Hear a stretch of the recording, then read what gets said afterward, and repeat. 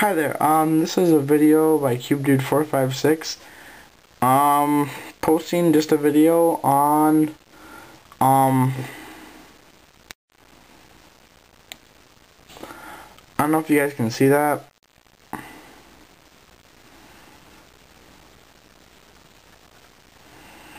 I'm gonna take the case off. This is about the new iPod Nano. Ooh, because the case is impact resistant. This is about the new iPod Nano 5th generation. I told you guys I'd make this video in my last video. So, pop that case off.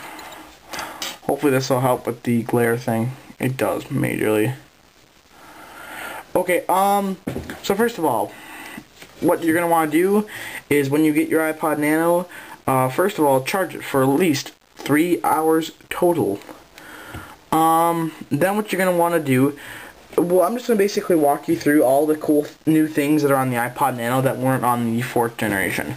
First of all, I'm going to go to settings and I'm going to make the print large so you guys can see it.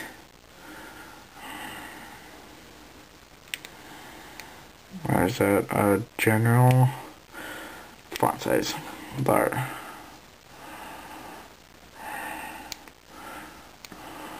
Nope. Okay, first of all, the newest thing on the iPod Nano is clearly the video camera. So when you're at the main menu, you just select a video camera, and then you tilt it sideways, holding it like this, so you do not cover the little camera that's on the back there. And another thing is, if you want to, for instance, say select, they have different effects for it. For instance, there is, well, if you push and hold the center button, you get them all. There's thermal, which I did that introduction video in. So we're gonna start at the top. We got normal, right there, X-ray, sepia, black and white. I'm gonna go down. We got thermal, cyborg, film grain, security camera. We got kaleido, mirror, bulge, and motion blur. We got dent, twirl, light tunnel, and stretch. And that is it. Those are all the effects you can do with your iPod Nano. I don't know if you can see me in the video, but I'm hoping you can't. Good. So we're going to hold that down so you guys can't see me no more.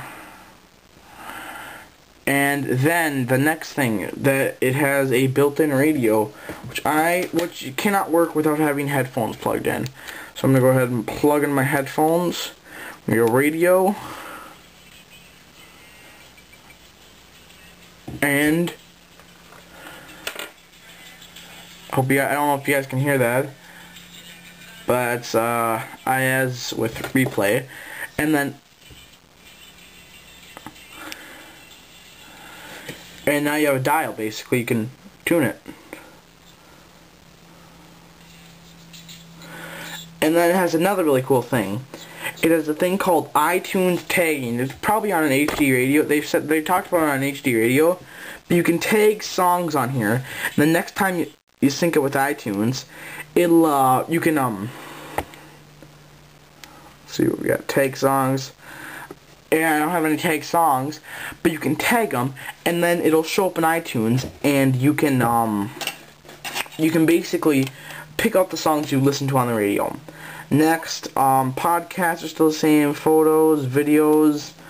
Also, when you take a video with your camera, when you go to videos, it'll show up in the tab camera videos, and then you have your other music videos and stuff like that.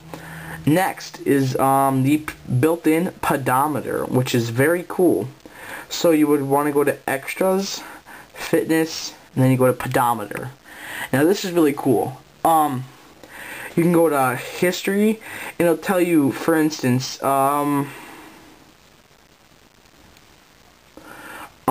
January 14th, I took 5 steps. That's because I started the pedometer and stopped it. On January 6th, I took over 1,000 steps, and on the January 4th, 46. It keeps track of all the steps you've taken. And then I believe Christmas Eve day, when I was trying this thing out, I took close to a little bit over 1,000 steps. So after you get done with that, you can go to settings. You can set your weight. It goes up as far as, let's see, it'll take me a while to get up there, but it goes up to 999 pounds. So I'm going to set my weight because my friend was using this and I don't want you guys to find out how much I weigh. And then you go daily step goal, and it can range from 2,500 steps to 100,000 steps, or you can go custom and you can choose whatever you want. So 70,500 steps in a day, that's maybe your goal. And then you go screen orientation, can be vertical like this, left, so the right to the so the screen is to the right, and left to the screen is to the left. That's about it. And then pedometer can be on all the time, or just manually. And the thing is if you turn on the pedometer and you leave it on all, like for instance, if I go to school, I turn on the pedometer before I go to class, and then it just keeps track of how many steps I've taken throughout the entire day, and you don't even have to have it on. So that's cool. And that is about it. Oh, voice memos. You can actually take voice memos. See, when I talk, that little monitor right there moves up because it's reading the decibels because of this little thing right on the back there. Just like how your cameras have microphones in them. I don't know if you guys can see that, but I don't know, right above my finger. Anyways, I don't know if you guys can see it, but it's pretty small. I mean, it's a very tiny camera and a very tiny thing. So, it measures decibels, and if you get too high into the decibel region, if you go past 10, a red light starts flashing, and it lets you know that that you're getting too high in your voice talking. So, anyways, that is about it for the iPod Nano 5th generation. And then, same as always, if you turn it sideways, goes into cover flow.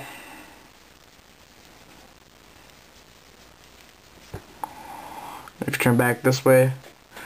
I think that's pretty much all I have to say about the iPod Nano 5th generation. A legal disclaimer is I do not own any part of Apple Incorporated. I do not own anything with iTunes, iPod, Apple, iPod Touch, iPod Nano, Classic, Video, any Apple product that has ever been made under the Apple name, I do not own in any way. I do not even own the Apple name. This is just my personal opinion on the iPod Nano. I don't know if Apple watched this or if they reported, but I do want you guys just to take a look, take your time and watch this video. Thank you and goodbye. Shutting down iPod. Boop. Shutting off.